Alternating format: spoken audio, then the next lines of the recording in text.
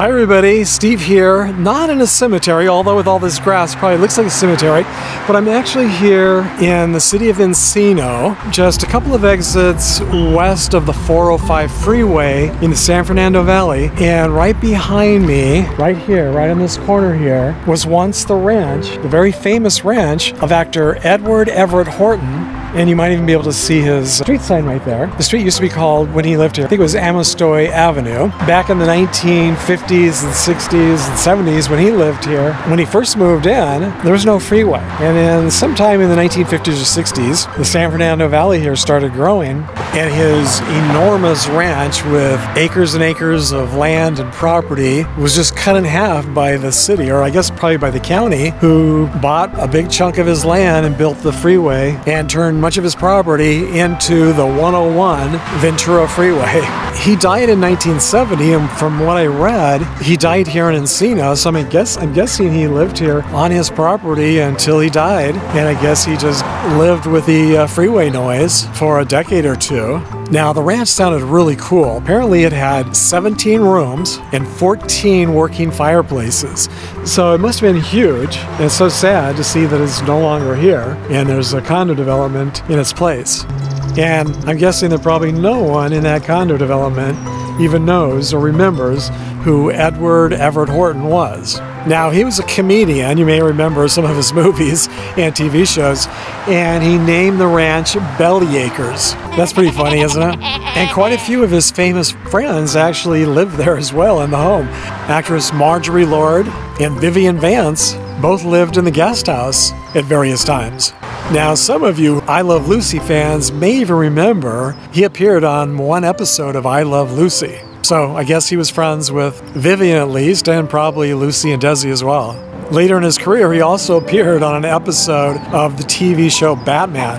How many of you remember that episode? Talk about TV trivia, right?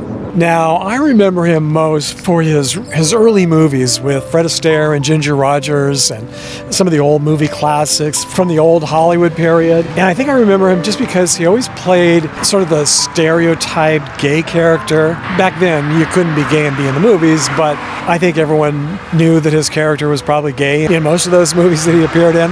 I'm guessing that most baby boomers probably remember him best for his role as the narrator of Fractured Fairytales, which was a segment of the Rocky and Bullwinkle show. I do remember him from that too. So I remember him from his movies. He had a very distinctive look, and his roles were definitely memorable as well. He was very funny. At the time I was just a kid, I didn't think of him as being gay. In many of his movies, playing sort of a gay stereotype. But at the time, I just thought he was funny and I liked him. And he was a great character actor who was pretty memorable in all of his roles. He was a bachelor, he was single, he never married, and he never discussed his private life when he was alive, other than just to maybe joke about it. Back in those days in Hollywood, if you wanted to work, you had to remain in the closet. Now, I read that actor Gavin Gordon was his longtime companion. Gordon also never married and also never discussed his personal and private life. So I'm assuming they were just forced to be in the closet because of the profession they were in, or because of the times they were living in. I'm going to visit his gravesite next. I'm going to head over to Forest Lawn in Glendale, which is about 10-15 minutes from here. And instead of them being buried together or nearby, Gordon is buried back east and Horton is buried here. And I find that's very, very common, especially back in those days. You find very, very few gay couples buried together. No matter how long they were together, even if they were together like 50 years, they're usually buried in separate places. And if I ever get back east to where Gordon is buried, I'll try to visit his gravesite.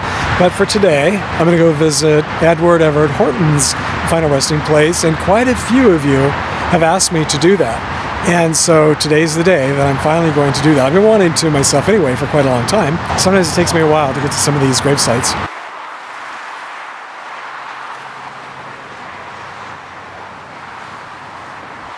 You know, it's kind of fun and weird to think that Vivian Vance stayed right here on Horton's property. And who knows, maybe the guest house was right over there in the location where the homeless person is now living in that tent. It's kind of weird when you just think how things change over the years. And wouldn't it have been fun to have known Horton? I mean, he seems like he would have been a really fun guy to be friends with and to have known. So now I'm going to head over to the cemetery and see if I can find his gravesite. Fingers crossed. Well, I wasn't paying attention and I missed the 134 turnoff to Glendale, and I ended up on the Hollywood freeway by mistake, so I decided just to exit and swing by the Hollywood Walk of Fame and see if I could find Horton's star. Unfortunately, it's kind of filthy as you can see, and I almost walked right by it. It looks like the berries from this nearby tree have fallen down, and all of the tourist traffic has squished them into the star. They are pretty good about cleaning the stars here on the Hollywood Walk of Fame, but I guess I just got here at the wrong time of day before they had a chance to clean his star. Forest Lawn Memorial Park in Glendale is only around 6 miles from here, taking surface streets, so let's go see if I can get over there now without getting lost again. The next time I'm in Hollywood, I'll stop by Horton's star again and see if I can show it to you when it's not covered in debris. According to his Find a Grave Memorial page, Horton's gravesite is located at the very top of the hill that you see straight ahead and on the right-hand side here within the Whispering Pines section.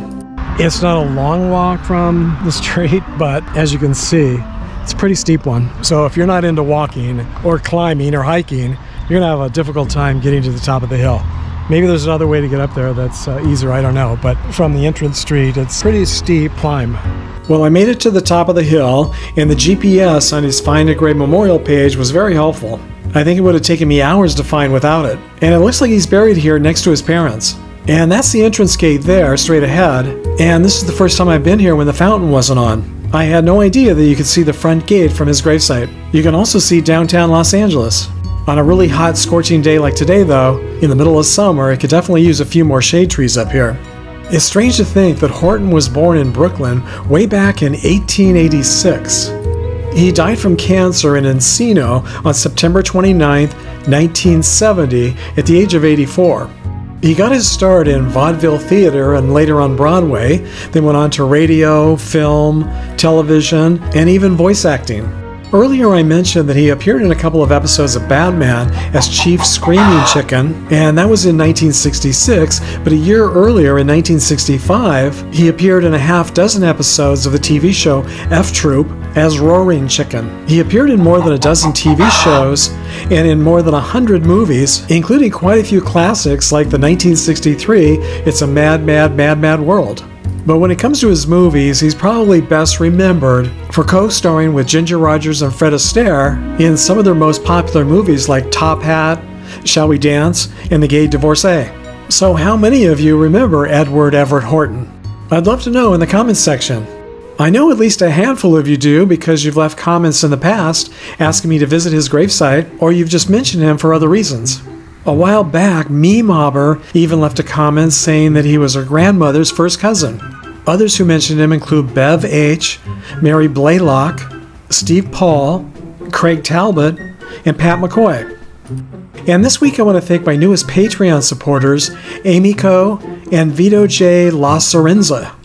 Thank you so much, Amy Co. and Vito, for your extra generous donations to my channel. It really does mean a lot.